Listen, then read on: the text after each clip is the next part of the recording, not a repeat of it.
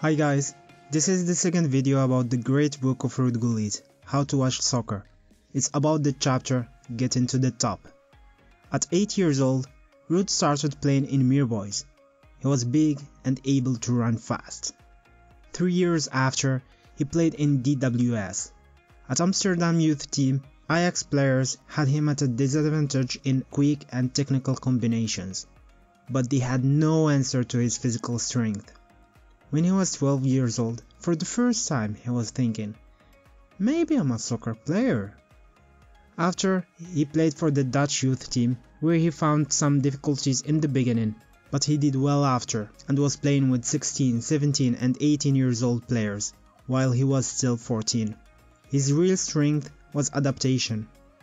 He played in different positions, different clubs, different teams with different tasks and goals. He played with players from the same age and older players as well. This was Ruud's career as a junior. At 1979, when he was 17 years old, he signed with Haarlem. It was his first professional club. In the first year, he played as a defender. In the second year, with a different coach, he played as a center forward. When he was 18 years old, he played for the Dutch national side. It was as a forward. His career got a big progress by playing for Feyenoord when he was 20 years old. At Feyenoord, it was all about performance. His first year was like a warm-up. In the second year, Johan Cruyff came as a player, but was the one who dictated tactics and positions. Ruud's position was pure outside right.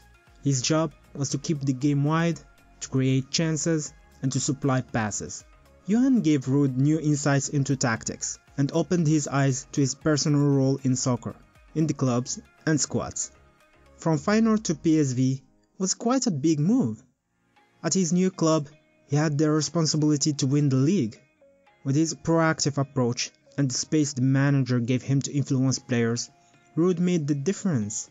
At that season, he played as a defender and at the end as a forward. In both positions, he scored many goals. In the end, soccer is all about winning. That's how you play, how you train, how you coach, how you watch. But that's not how it begins. It begins with the ball. As every video, I will finish with something he said. Adaptation is a theme that runs through my career.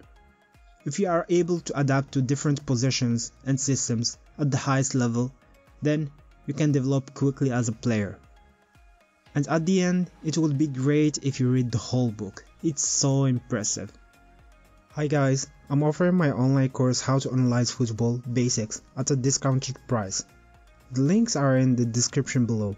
If you like this video, hit the like button, share it, and subscribe to receive more videos. For football related content, videos, articles, analysis and so on, follow me on social media. Again, the links are in the description below.